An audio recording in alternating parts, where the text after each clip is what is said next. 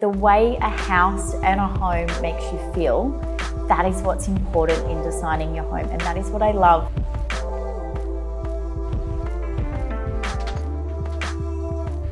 That's you. Yeah.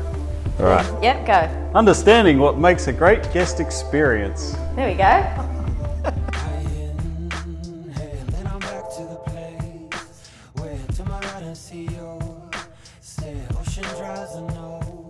This is a nice room, isn't it? Whatever you're on today, I'll have some because I need it. I'm just saying, it's a nice room. Yeah. When creating your holiday property, you need to work out how many guest bedrooms you'll have and ultimately how many guests you can accommodate. Here at the Pause, we've got 5 guest bedrooms and we've created a bunk room. So altogether we can accommodate 12 guests. This room looks alright. The secret room. That's not too bad. So this is what we call the secret room. So it's really just could have been another storage room, but we were like, in holiday properties, the more people you can get in beds, the more people that you can have come and stay. So here we're putting in, gonna have some custom bunk beds built. I wanted the guest rooms to feel calm. I want them to be a place where the guests can retreat to at night.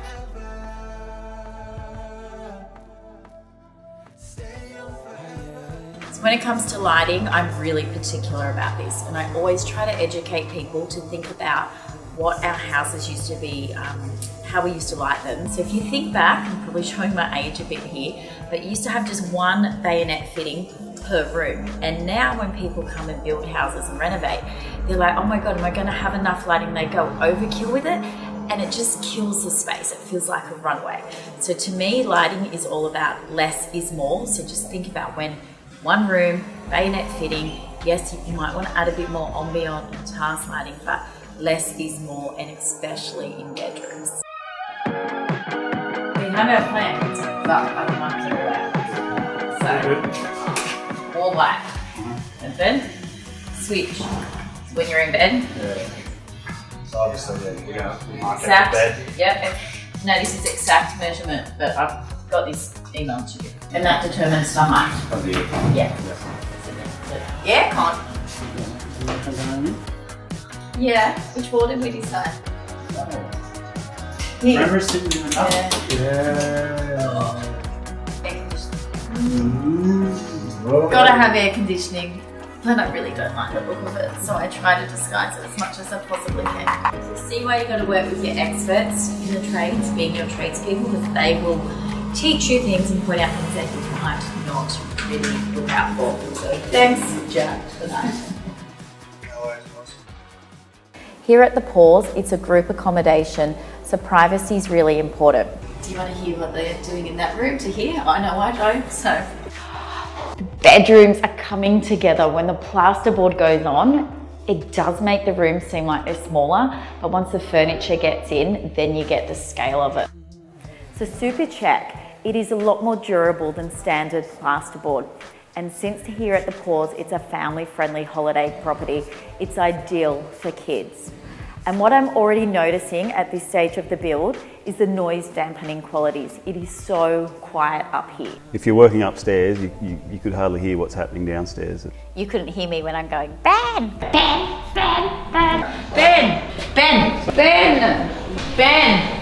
You actually couldn't hear me at all, could you? No, yeah. Not at all. I added arches in the design as they were to be an aesthetic feature. But what they actually allowed the guest rooms to do is to have the 3 different zones. So as you can see here, I've created this nib wall in this space, and this is going to be the open wardrobe. So we're going to have the timber shelf going through, black hanging rail, we'll have open timber shelves here. It's going to function for storage for the guests to come put their bag in and their clothes, but it's going to look amazing. So it's going to be a feature, but you can see here, this is zone 1 of the bedroom. Then as we come through to the arch, then now this is what I call zone 2. So this is the bedroom. So obviously we're going to have beds going in here, wall lamps, bedside. Then this is zone 3.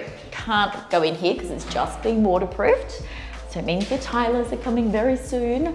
But zone 3, the bathroom. So we decided to put ensuites in all the guest rooms. And that was coming off the back of our other holiday property project, Soul of Gerringong. Having the Ensuites was a big part of that property's success. We knew it would take a big chunk of our budget, but we also knew that when it came to working out our nightly rate, we'd be able to charge that bit higher. Yeah, I think it's really important for a holiday house to, if you can, to add an ensuite to each bedroom. Do you? There you go. So this is when you really want to spend all this time to make sure every single millimetre is exact. In this bathroom, we're having cavity slider. We've got a vanity going in here, basin on top, gorgeous brass wall tap mixer. The mirror will go all the way across, and it's at this stage you want to nail it to 2 millimetres.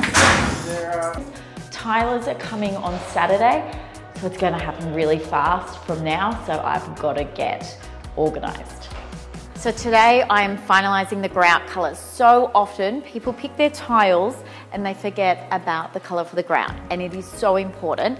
I had picked my grout colours quite long ago, all perfect on paper, but got here today to site and they're just not right. So I'm going to tweak them. My tiler has done me a couple of dry samples. So you just get them to shake out a bit of the actual grout mix and you can see straight up if it works or not.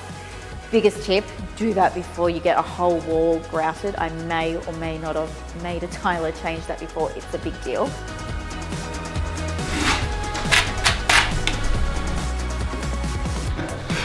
I'm a bit nervous because I'm like, yes, yes, yes, it works. It works. You walk in this bathroom, it's going to be like big, open, gorgeous timber vanity, and a stone bath going there, and then you walk around and you find my curved wall. So it's just those soft little touches that just makes this feeling, all about the feeling. You're going to get sick of me saying it, but look at it. Oh, I love it. You love it? Well done. Okay, that's 2. Yes, because I'm like actually really excited about it. This is what I want because it's all about being organic materials. So these have been handmade in Bali. So the more markings and movement in it, it just screams organic. You know, as this build goes on and it gets closer to finish, Simone's just going to talk and talk and talk. Because it's exciting! All that height planning when you're trying to get the millimetre exact, it's all worked out with the height of the basin.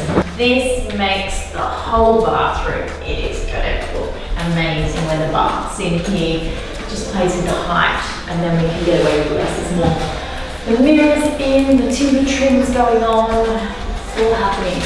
This part of a project, it is full on, it is hard work, you get stressed out, but then it's also when it gets really exciting. So like, oh my god, the taps are in, the this and that, but you gotta know, it's just like boom, boom, boom. I'm the client now, I'm not your wife. Yeah, I know. So I need detail, not you're shitting me in the nicest possible way. I just think we shouldn't communicate today. It should just be all hand motions, nothing else. Holiday properties are different to your everyday home, and there are ways that you can use this to save some dollars in your budget. Wardrobes are one of them. I love to use open timber shelving with a hanging rail, as honestly there is no need for a full wardrobe. The key is to plan this out at the build stage so that your builders can block out where the timber shelves will get installed into. So for them to be able to install this wall,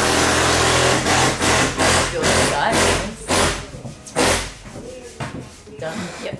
So for them to be able to build it wall to wall, they have to be able to block out the timbers. So the boys are going to have to run a block of timber there.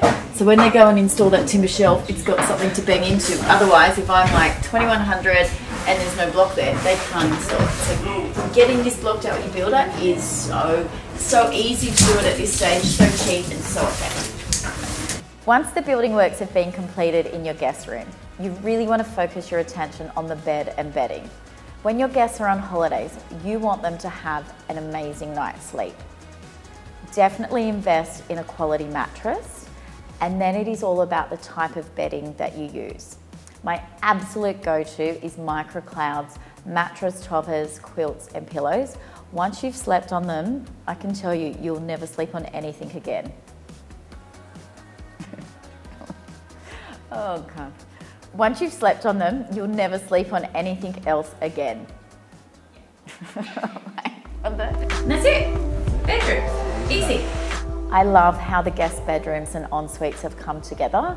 You know, I'm always about how a space has to make you feel, and those guest rooms, they just feel calming. They invite you in. All the mix of the natural organic materials coming together, from the timber doors to the linen bedding, it all just works. You know, standing in this space now, it just feels calm, and it doesn't feel like your bedroom at home. Less is more, but it also feels really warm and inviting.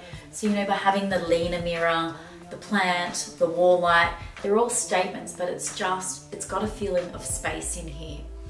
And then I absolutely love, love, love the arch. It just brings the whole space together. The en-suites, I freaking love how these have turned out. I wanted the spaces to feel, you know, really relaxing. I wanted them to be really natural as well, so it's all about the organic materials. There's nothing organic about a fake sledge, but it works. The brass just becomes the hero. It's in such a little scale, but it just, without it just wouldn't feel as good. So it's just all together, the mixes and the tones. Just, yeah, I love it. It's like a hotel suite for guests, but within a holiday property. And the solid teak doors, they're very good too. Sorry, I forgot what I was going to say. I had something really good and then it went.